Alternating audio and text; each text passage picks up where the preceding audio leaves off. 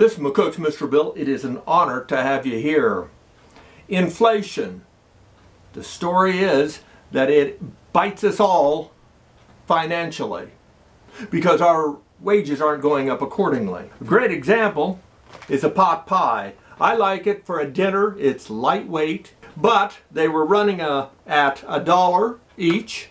Now they're $1.50 each. I said $1.50 locally to buy. That's a 50-cent increase or a 50% increase of what it did cost. But that does not mean that you can't turn around and make your own inflation when people want something that is very limited out there, or you can't get it at all. You can't get it at all. A great example is going to a flower shop and paying maybe $20 to $30 for a plant. You know, be it either at a wedding, funerals, different things that people want plants. And you can grow your own. You take the sliver, you cut it off. This is 1 year old. This has taken a year to grow this. But I have nothing in it. And yet it's equal to most of those $30 plants that you see in the stores. One way to save money and beat inflation, of course, is to do it yourself and grow it yourself. And think outside the box. A friend of mine, one of the best fishermen I personally know, he was over here at Trenton Lake on the lakeside there at the dam, and he was catching fish left and right. And a guy, maybe 50 feet down from him, fishing along the rocks with him, came walking over and he said, "What's your secret?" And he told him that he was catching them using this product, and it's kind of a marshmallow squeezy, pungy type thing, you know. And he said, "That's what they're biting on." Okay. He said, "Here," and he gave the guy 2 of them just to try out. He gave him 2. The guy promptly caught 2 nice-sized fish, and here he came. He said, "I'd like some more of those." He said, "I'll buy them from you." The guy said, "Okay." My friend said, "Okay." And so he turned around. He said, "I'll give you 10 for a $5 bill." He got 10 of them for a $5 bill.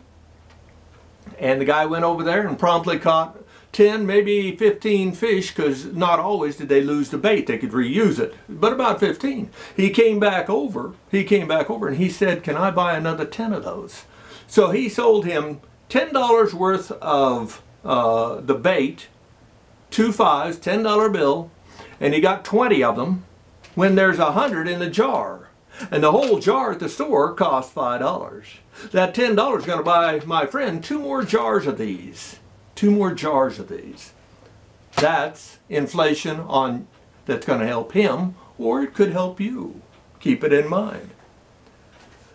My wife owns guns. I have no firearms, but she likes them. So she has a .22 250 that she's had forever. And so back in the day, when she got it, roughly 30 years ago, I bought 10 boxes of ammunition. And I write down on when I bought them and how much I paid.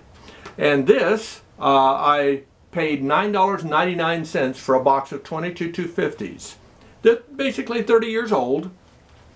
And I bought it with the mindset, I'll just have that and it'll be stockpiled. And if she really gets into shooting it, which she never did, it was just too loud. But we have the ammunition for the gun. You have ammunition gun that you could sell. Maybe it'd be worth more. Who knows?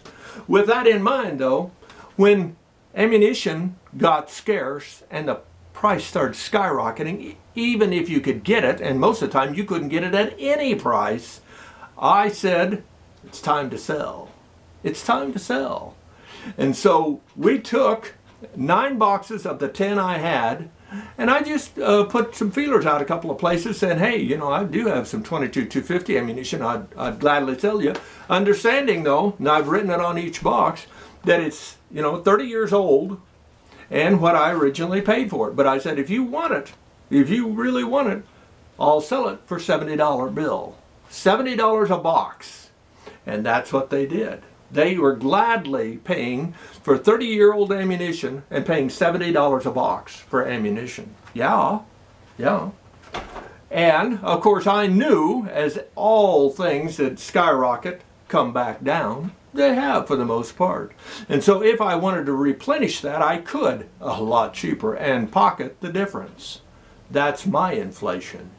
Because when everybody is buying think hard about selling what you have, because down the road the price will more than likely come down. And then you can replenish with new rather than the old that you had, and have some extra cash in your pocket. Thank you for your time.